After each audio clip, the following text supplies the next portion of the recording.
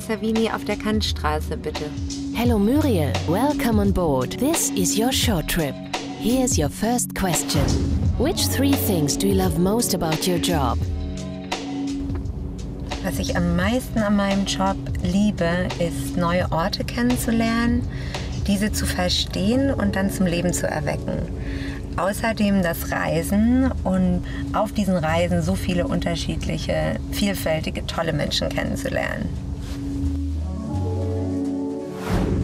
What goal would you like to achieve this year? Auf beruflicher Ebene gibt es 2 Neueröffnungen.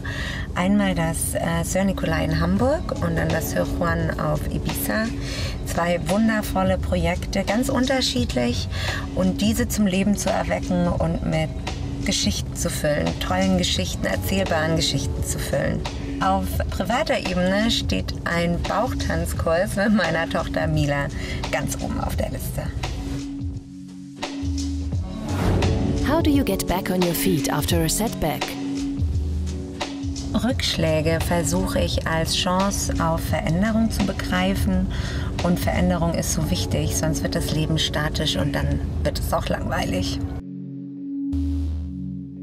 And here's the last question. No risk, no reward? Or does slow and steady win the race? Das hat durchaus beides Berechtigung in meinem Leben und kommt ganz auf die Lebenssituation an. We have now reached your destination. Have a great day.